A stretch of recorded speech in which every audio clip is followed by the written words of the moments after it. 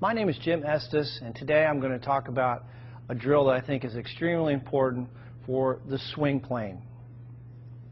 So what I want you to do is, and this by the way is going to give you an instant understanding of exactly the feeling you want to have in the golf swing. Take a club, you can put a rod, alignment rod in the grip, or I'm sorry, in the butt end of the golf club. Take the golf club, turn it like you're going to hold it, and then what I want you to do is take that club, put it right against your left hip, so you're holding both clubs here. Now you've got an alignment rod on the ground and a golf ball, and what I want you to do, getting into your good posture position, your weight over the arches, feel balanced. The insides of the heels are going to be about the width of your hips. Take a swing back, slow motion, and trace with that alignment rod the target line all the way up. The shaft should be parallel to your target line at the top, and then slowly coming down, trace the line.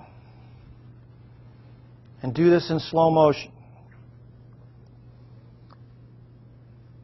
Right into the impact position. So this is a great feedback tool, visual feedback tool for learning the proper swing plane. Go right to your impact position. I encourage you to do this drill in slow motion, and if you have 5 minutes a day, if you do this drill every day, I guarantee you're going to improve your golf swing. So again, I think you'll find this to be extremely helpful. JimEstesGolf.com if you have any questions. Alright, here's the Medicus. The takeaway was good. You just got to work on the hinge. Let's see how my takeaway. I might have a weaker grip than you too. I don't know.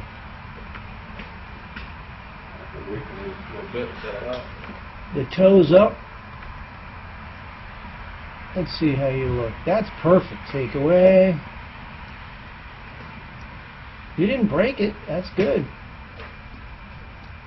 I think it's pretty good. I think there's a little bit. I like it. I like that right there.